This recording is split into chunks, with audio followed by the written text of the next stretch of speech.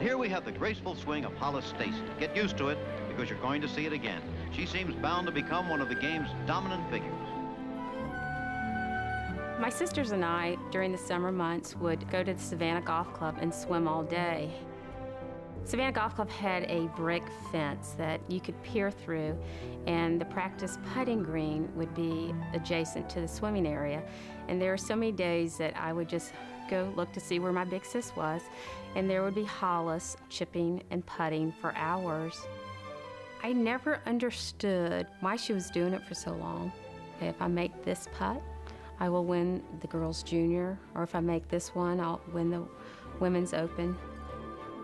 National championship golf is nothing new to this girl. Here she was in 1969, age 15, winning the USGA Girls Junior Championship for the first time. She did it again in 1970 and 1971 as well.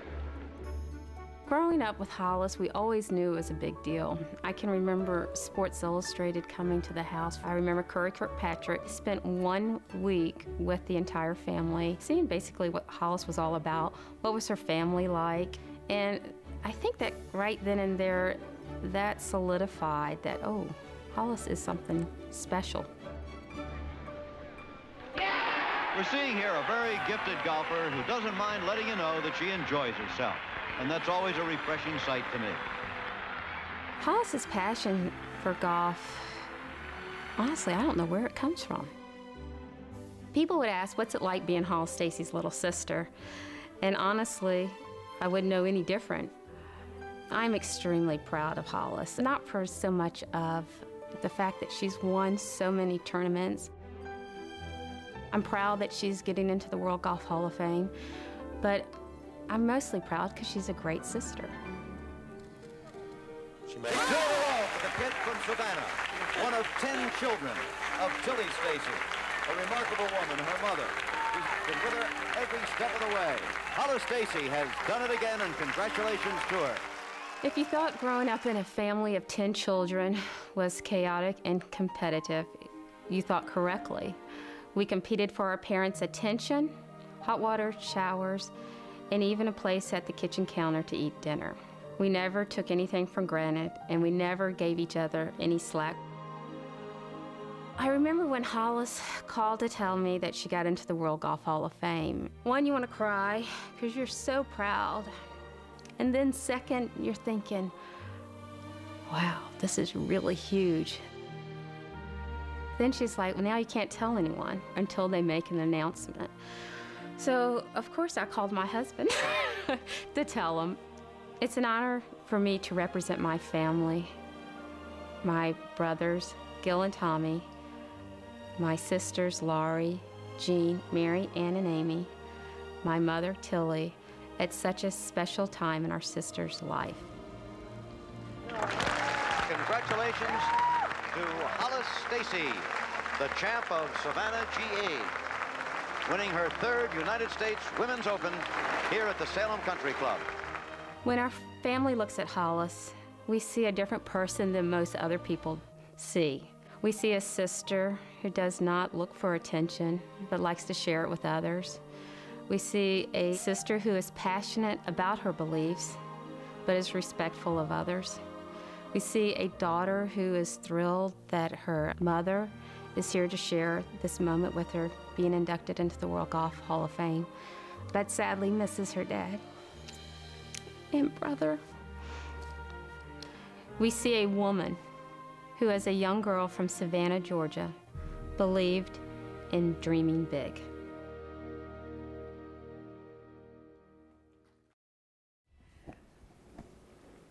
Whoa. Well, it's such a pleasure to be here tonight. I said, Martha, did you cry? Oh, it's such a thrill. Thank you, Martha. Thank you, World Golf Hall of Fame Board of Directors. Having my sister present this award to me is so special. I know how much it means to my family. Martha and I are the 2nd pair of sisters to have won national championships, the first being the Curtis sisters 100 years ago.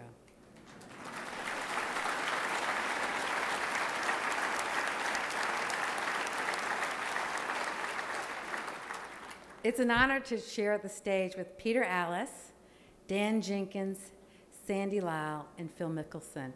And I might add that Sandy and I were joking the other day. We are the wallflowers of our class. Special thank you to Honda Motors.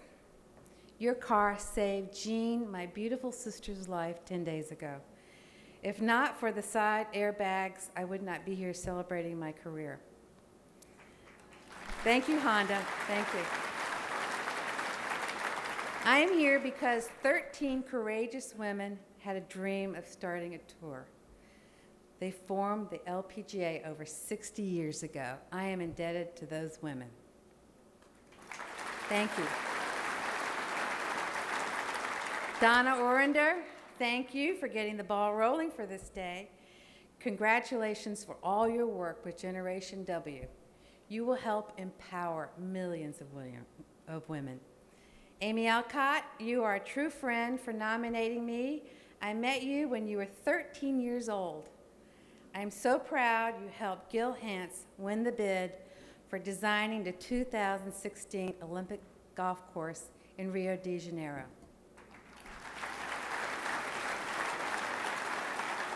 My hometown is Savannah, Georgia, the coastal empire, from Pooler, where everything is cooler, to Tybee Island to Richmond Hill. You treated a little girl with so much love. The Savannah Golf Club deserves the kindest praise. Your slight restrictions of keeping kids off the golf course allowed John and I to practice our short game together. Our special time together led me to a fantastic short game, which was the secret to my success. Your love and support was always there. Tommy, thank you for letting me play with you. I know you did not like it in the beginning. I was a girl. You and John came home glistening with sweat and beaming. I took note and decided to join you too. My early teachers were Matt Warren, Ralph Dillard, Fred Elmgren.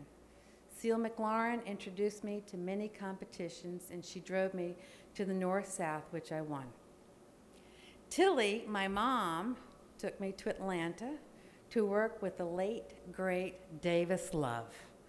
Once he said, "Look who's coming up the 9th hole." And it was Mark and Davis III. Their bags were bigger than them. Mom, did you know you had a lot to do with my golf swing? When I was 10, I had trouble getting over this one hill on number 12. And you told me, swing with this tempo. La, la, la, la, la. And I did that my entire career. I know, that was awful. I hate to sing. I did that my entire career. I mean, most of the time it worked. But for women, since we have that lower center of gravity, we have to complete our backswing to the right, then move to the left. You are the reason for my tempo. Jim Faree, Jim Flick, Peter Costas, Mike McGettrick, thank you. John Leach, you know more about the game of golf than anybody I know, plus you love the game. Thank you for making me the player I am today. J.D. Ebersberger, thank you. And Elliot Horowitz, thank you for that tip. Just don't swing like me.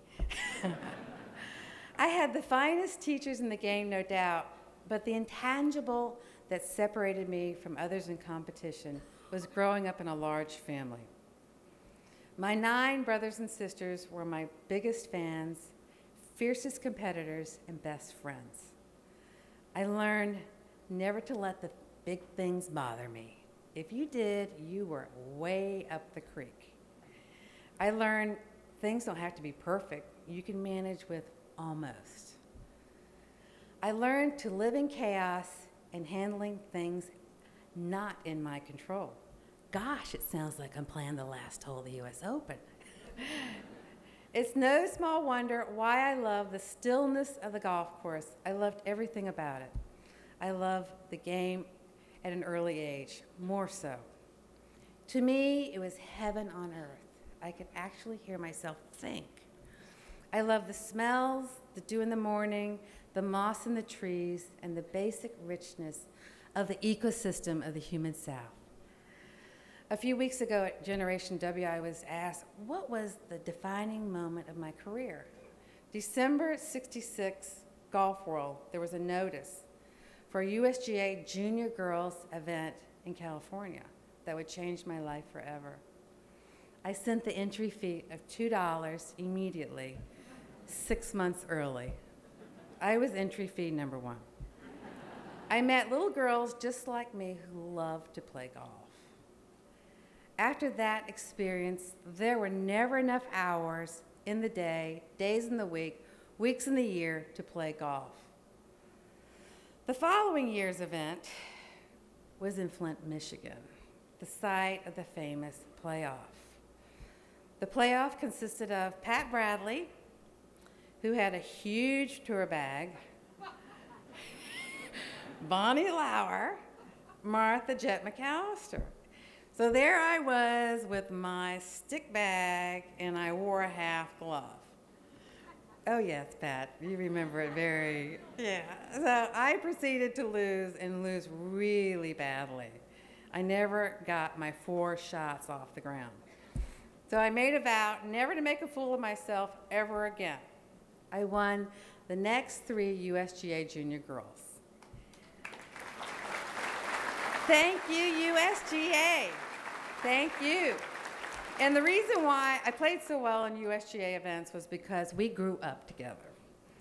When I joined the tour in '74, I had visions of holding trophies, of seeing golfers holding trophies at the end of the week. I learned early, win some, lose a lot. Golfers of every handicap, do not go out there thinking you're going to win right off the bat. Golf mirrors life. We learn by our mistakes, our 3 putts at the wrong time, our bogeys coming in, that 9 at the last. It's all the same. Winning is a result of learning from our mistakes. My favorite place to play in the world was Japan. Marrying those images from my 5th grade geography book and the images on the bus ride to the golf course of Mount Fuji, the rice paddies, the Shinto shrines was unforgettable. One of my funniest experiences in golf was there. Early in the round, I decided I was going to speak Japanese. I had won 2 opens. So when Noriko Yoshikawa missed a putt, I said, Oishi, when I meant to say Oshi. I had to stand near her so she could hear me. I'd practice. So rather than saying, I am so sorry you missed that putt, Noriko, I told her when she missed that putt that it was delicious. She looked at me like I was crazy. So the funnest times for me were trips to Japan, playing with Bonnie Lauer, Debbie Massey, Jan Stevenson. And my special times were in Ibaraki Prefecture. To my friends and fans in Japan, have courage. I continue to pray for you. To my sisters of the LPGA, the wind is in our face. In fact, it's always been in our face. 1,500 miles south from where I stand, $6 billion is being spent to widen the Panama Canal. Most ports east of the Mississippi, along the Atlantic and Gulf, will eventually be dredged to accommodate the larger ships from Asia. This will help ease the dependence of oil. I see this as a fantastic opportunity for new LPGA events, and maybe some PGA events. Our Asian, African, South American, and European LPGA sisters with their enormous fan bases could help support these events. We can help America while we help ourselves. As you have heard, I could never accomplish anything without all of you. That includes not just my family, but the LPGA, the USGA, the entire golf community, and all my friends. You are all part of my success. Thanks.